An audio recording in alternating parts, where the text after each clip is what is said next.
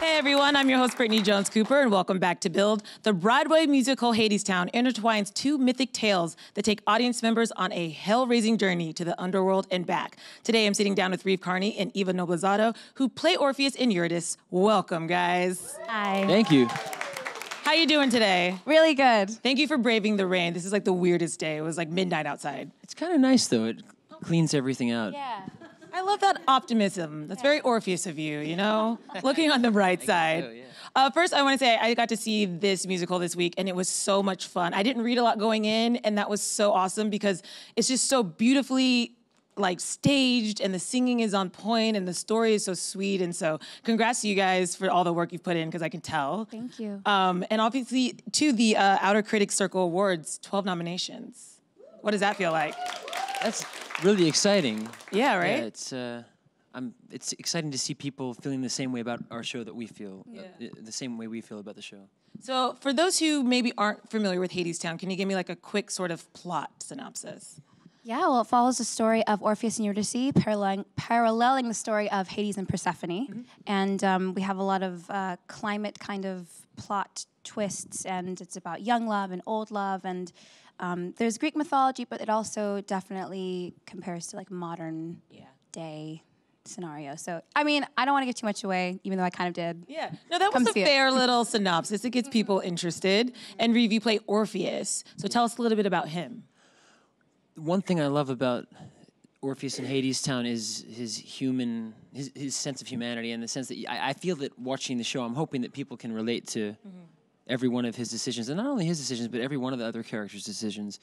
I find each character to be relatable at different points throughout my day, even, not just throughout my life. So, yeah, I think, but he is sort of a, I don't want to say too much, but the character actually changed a lot from London, because we first did the show together at the National Theatre in London, and one of the major changes was to Orpheus and Hermes' relationship, and Orpheus's character in general. And I think I like what that's done for the show. So since you didn't see it in London, you might not know. But I don't know. It's hard for me to explain. It's hard for me to explain my own character, I guess. But how fun is it as an actor, and prepare for this, I'm going to ask you this too, to have originated this character somewhere else and have time to sort of live with them and develop them before you've come to Broadway? What has that process been like for you? Well, because there were so many changes, you prepare as much as you can, and then you get here. And one thing I love about our team, they're so flexible and collaborative. So Rachel Chavkin and Anaïs Mitchell, I mean, Anaïs was feverishly writing up until maybe 4 days before we actually opened the show. And so they're always working, and things are always evolving, which I think is an opportunity we have in the world, which is part of what we're trying to say with Hadestown.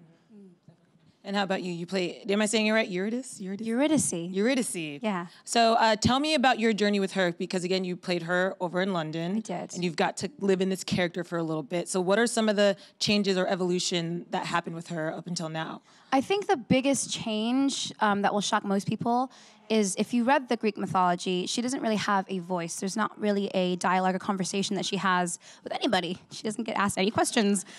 So my job that I tried to do, and like Reeve was saying, completely encouraged by our creative team, was to give her a voice, was to give her a sense of humanity, but also authenticity. She makes a decision, she makes decisions, and she's kind of a badass, which I like saying that she's kind of a badass. So for me, the London transition wasn't huge. I just kept layering. Yeah. But I mean, it's the best thing in the world to originate a role. And especially with this beautiful poetry that we were given, it's almost like, you know, the outline's already there. We just fill it in with beautiful colors and sparkle. Yeah. Let's talk about the rehearsals. Oh, look at this suite. Okay. Look at this sentiment. This is how they are on stage. It's so cute. Come see the show. But that does go into my next question about rehearsals. What kind of work did you guys do to continue to build that chemistry? Because it really is tangible in the audience, the kind of love that your two characters share. Well, the National Theatre has a bar that they refer to as the Green Room. I'm sort of joking, but it's an interesting culture over there, which was really fun. But we all had the chance to spend a lot of time together and really develop friendships and bonds. And I've been friends with Patrick Page, who plays Hades, for almost 10 years now. Yeah. So, but it's not hard with this one. So when you have someone that's as giving on stage as Eva is, and open and always listening, that's the best thing you can have in an actor and a scene partner. So it's very easy, actually. No, I love my job. We have a good time because if you can't really develop that layer of trust with actors, especially when we're falling in love, and it has to be visible, it has to be tangible enough for like the ending to really affect the audience. And also, like, very grateful that the friendship was there so that we could just goof around. And I mean, this isn't like the funniest show, so I'm grateful that we can have a laugh on the side. Yeah, we were surprised by the laughs in the first preview. There were a lot of new laughs that hadn't existed in the other versions. And so, yeah, I was surprised by that. But it's good to have a balance. So there is some humor, but yes, it's not. It is a tragedy, as they say. But I think with Andre there as Hermes, and he kind of like brings some swag and humor too. You know what I mean? Like, I think that helps people like kind of settle in, and he kind of sets that tone. We're gonna go on a ride. There's gonna be ups and downs. Exactly. But like, buckle up. Amber Gray was saying that in the beginning. When, for those who haven't seen it, I'm so sorry. In the beginning, he kind of walks on stage as Andre. Yeah. Right. That's kind of like a gift to us to be like, okay, we're gonna do a show. It is. Yeah. He kind of collects all of the energy and focuses it in that one moment. Yeah. I remember watching that moment and being like, what? This is amazing. Like, it felt like a really fun concert, and it kind of starts with applause, and you're like, okay, let's do this. How fun is it for you guys to walk out every night and feel that energy right away? It really relaxes you, which is, I think, the best place to start as an actor and a performer. You want to be as relaxed as you can, so you can make as many truthful decisions as you can in the moment. So that is helpful. Yeah. And then we get a little vocal warm up in the first number too, where you can do so that's also kind of nice. That's so true. Speaking of vocals, do you guys have a favorite song to perform in the show? I don't know. It's interesting. It's so beautifully crafted, the way that Anaïs has put this together, and with Rachel's help, in terms of the development of the project. But it's, I hadn't thought of it. I almost, for a long time, I thought of it as one long song. Yes. But there are a lot of beautiful songs within that one long song. But it is like a love song, the entire show. So it's hard, it really is difficult to pick one song.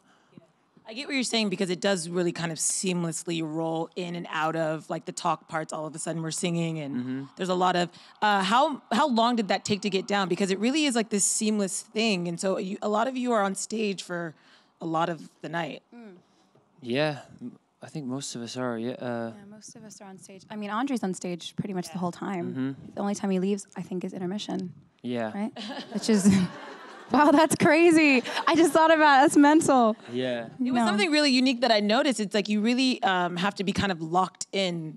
Not that you're not already on Broadway, but like you are constantly present and constantly on stage. Is that a unique thing? I guess you've been doing it for a couple years, but...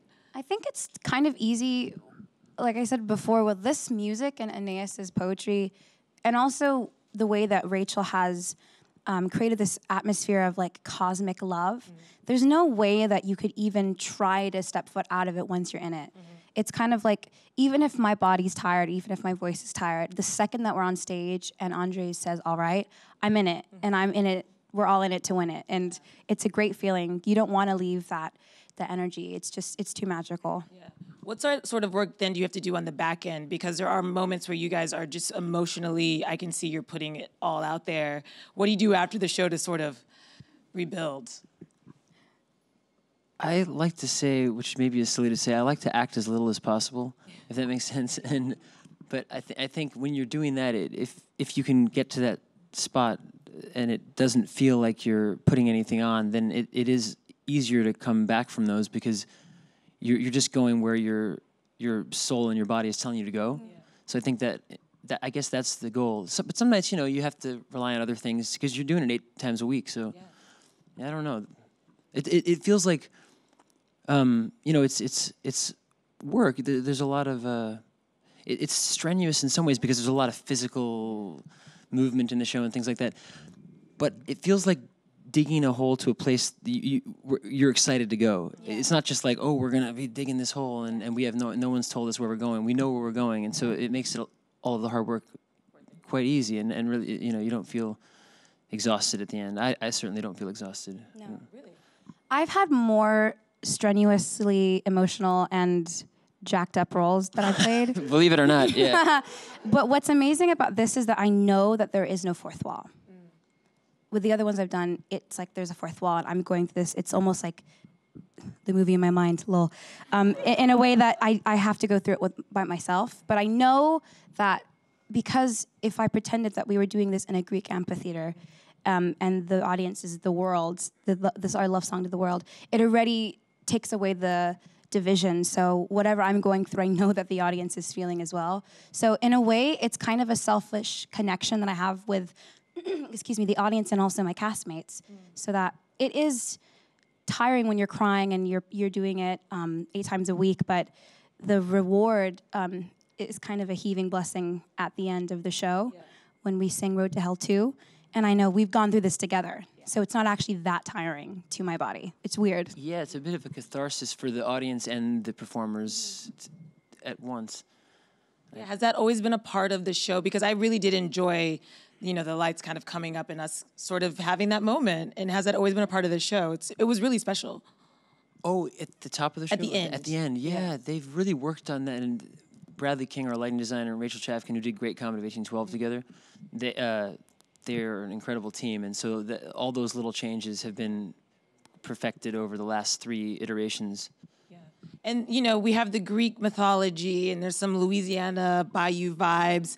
But there also feels like there's a slight political message in the show. And I wonder if that's just me putting that on the show, because it was, workshop back in 2016. It really has nothing to do with where we are now. But there are these themes of, like, when he says build the wall, and there's even some nods, it feels like, to climate change in there. And so are those things that I'm reading into, or are those discussions that you guys have had as well? Well, I think that in most cases, physical walls are merely manifestations of emotional walls that tend to form those physical walls. So in that way, I think this show will feel relevant throughout the ages, because these are things that create these problems, wanting to separate yourself from one another, or ourselves from each other. And so I think it's more that the song "Why We Build the Walls" appears to be a bit more literal these days, but I think Anaïs wrote this music in 2006. I think she wrote that song in 2006, so that's pretty amazing. She does have a prophetic gift, in my opinion. There's something there and she also, with all of the nature. Maybe you should speak about some of the. Oh yeah, thank you. Our green captain. Thank you. I'm the green captain for Hadestown. I don't think that Anaïs intentionally wrote this song as an ode to talk about climate change. However, it is a natural thing. We kind of have it set in an apocalyptic mood, the vibe and the energy of that. But also, like our Earth has been slowly dying for a very long time, and it just so happens that the show is coming out in the kind of the climax point of us talking about climate change and us actually doing something as a human race to stop and to encourage each other to have a sustainable Earth. And whatever we can do, our tiny hands, the billions of us on this Earth, to do something small that will affect our Earth a little bit. And that's what I think. It's a love song to the audience, but also a love song to the world that we're in. I see it as that, for my character. On that note, can we just talk about Amber Gray for a second? We can talk about Amber Gray for a few seconds. I mean, I'll let her change the seasons however she wants, whenever, if I get to hear that voice. What has it been like just working with her? Because you both have really fun scenes with her. I love Amber Gray. She's my neighbor. Like, literally, our dressing rooms are next to each other, and we keep our doors open so that we can just talk crap to each other and make jokes. And I've been lucky enough to work with her now, but in London, like, starting our journey abroad, it was just very special. Like, she is an incredible woman. Not only is she the performer that she is, for those of you who haven't seen Comet or Hadestown, please come see. Like, she's incredible. She's also a mother of 2. And she's doing all of this work. She's doing all the press that we're doing 8 shows a week, breastfeeding, being a mother. Like, I don't know how she looks like that and sounds like that. She's a superhuman. That's the 4 of you were in the show in London, right? Patrick. The 5, actually. Oh, and Andre? Andre as well. Oh, okay, that's awesome. So how special is that family now that you've been on this road together? It's great. We're all becoming closer, and I feel like, dare I say, I think Andre, we may be becoming friends with Andre DeShields. Yes. Which he is like the coolest guy in the world. So I'm very excited about this. He was in possibility. The Wiz, guys. Like, yeah, I know. Amazing. But we've gotten to know, on Broadway, we're getting to know people. I think being on our home turf, everyone's a bit more kind of, not relaxed, but a little bit more I don't know, something. You guys you're going to record the original cast recording of Hadestown. Mm-hmm. You can snap for that. So what is that process? Like, how do you guys do the recording? I actually don't know. Do you do it in a studio? Do you do it live in your mic? Like, how does the cast recording work? I think they've recorded a number of our live performances, but I don't think that's the way we're doing this. But you never know. I mean, maybe they'll. I'm not sure. I assume we're going into a studio to do this. I have not been even sent the email for the day, so yeah. It's happening this weekend. Yeah. We're recording it this weekend. That's exciting. And I hear it's. That's all I know. But that's all we know. I think it comes out in June. Yeah. I think the 7th of June. Yeah. Okay, we know that. So Off we'll Twitter. all be marking. I know. We'll all be marking our calendars for that. But that's exciting, right? Because I've been listening to the old one and I love it. But now that I've seen you guys perform, I can't wait to hear the new cast recording. Thanks. Yeah, it's exciting. On that note, do you guys? I know you guys are both musicians in your own right, and I know we have a lot of fans in the audience. So let's talk about some music. What do you guys have going on, Eva? I do some concerts at the Green Room 42 on 42nd and 10th. Thank you. That's very kind. I don't have any coming up at the moment. I'm a bit poorly, so I had to prioritize the show. However, once the dates do come back up, I will totally let you guys know. It's a good time, so please come on down. And also, I'm working on an album, personal album for myself. Not for myself, but my own music, so. And what's sort of the vibe of the album, if you can share a little Ooh, so this is what I always say. For those of you who know the artist Jessie Ware, she's a British singer. Come on, Brittany. I come love through. her. Okay. Yes. If her and Amy Winehouse had a baby, and the baby was best friends with Norah Jones, and they created a spiritual angel, that would probably be the vibe of my album. That just made my heart so full. Those were those are perfect combinations. Cannot wait to hear that. And how about you, Reeve? What are you working on? I'm also doing concerts at the Green Room 42. Yes. And those are coming up soon? I think my next one is June 30th. Cool. Once we have a little bit more free time. And I have an album called Youth is Wasted that I recorded and produced and whatnot. But yeah. How fun is it for you guys to just explore different genres? I mean, both of your voices are so versatile. I mean, is that fun for you just to play with different genres and themes in music? Yeah. Hell yeah. Definitely. I mean, and even in Hadestown, I think we both think of it this way. The vocal tonality is so directly connected to the character you're playing that we both sing in a quite different way in Hadestown than we do with our own music, just because the acting is sort of what leads that. And in this show, it's different for each character, but yeah. For those of you who have seen it and who haven't but know, like, he obviously has the most incredible voice you've ever heard. But it's like only 30% of what he can actually do. It's disgusting. Yeah, I didn't know your voice could go that high. Damn. Well, I mean, yeah. I grew up loving Bobby McFerrin. That's where that sort of thing started for me. Just accessing that part of my voice, just listening to his albums, and a lot of female singers too. But yeah, it works with the character, I think. Well, with Patrick being as low as he is, Hades has this voice sounds like it's from the depths of hell, and so Orpheus had to be the opposite, really. He means that literally. It's the deepest voice I've ever heard. It is, yeah. Yeah, and then did the La La La's get stuck in your head for like hours before the show? Maybe, I don't know. I mean, other songs do as well, though. But yeah, that's nice. I got to see that commercial. That was exciting. The first time I saw the commercial on TV with the laws in it, with the flower, it was really nice. But yeah, sometimes I love one of my first questions for Anaïs was, what do the laws represent? And that's something that's really come into focus over the last 3 versions of the show. And I can't wait for people to see the show who haven't seen it. Right. And I love that it is a wordless chant in a way. That one part, I think, is something that's it's important to keep it sort of wordless. That's why it's so damn catchy. Yeah. It was. I was singing Any laws language, like for the rest of the night after that. Can't go quite as high as you though, so Maybe you keep those to can. myself. I can't. Before we go, we do have a couple audience questions. So who do we have first? Hi, thank you so much for coming today. My question is, you've performed for multiple audiences around the world, New York, London. What have the audience reactions been like, and how have they been different? Do they laugh at different references, stuff like that? I will say that there's a huge difference between British and American audiences. And I actually know more about British. I've worked there longer.